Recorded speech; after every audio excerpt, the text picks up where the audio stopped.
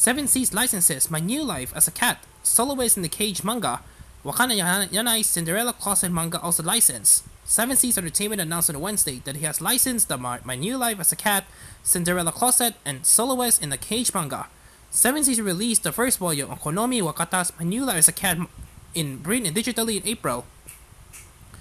The company describes the manga. Now Kazushiro is a normal high school student until he gets in a traffic accident and winds up in the body of a cat.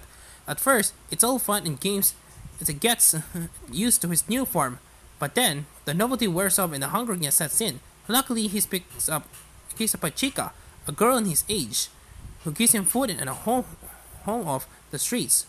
She is woefully sweet and pretty, but meanwhile, he's still in a fury feline body with now Niao, if we get his human form back, or with Fear and flying instead of sparks.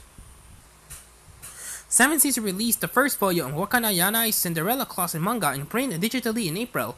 The comedy describes the manga. Haruka is a plain Jane who left the countryside to start her college life in Tokyo.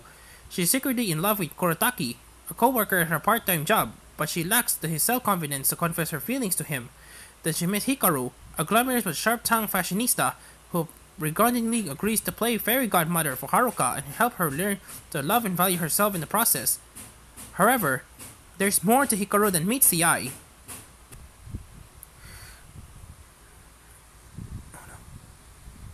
Seven Seas released the first volume of Shiro Moriya's Soloist in the Cage manga print digitally in May. The comedy describes the manga. Chloe and her baby brother Loki were born in a prison the size of a city, a walled collection of ramshackle buildings full of dangerous criminals who live bleak and isolated lives. Their parents are gone, leaving Chloe to care for her brother. When a trio of soldiers manage to break out of the prison, Chloe goes with them but loses Loki during their escape. After years of training, Chloe returns to the prison city with one goal: to find her now 11-year-old brother and get him out of that hellhole, no matter what it takes.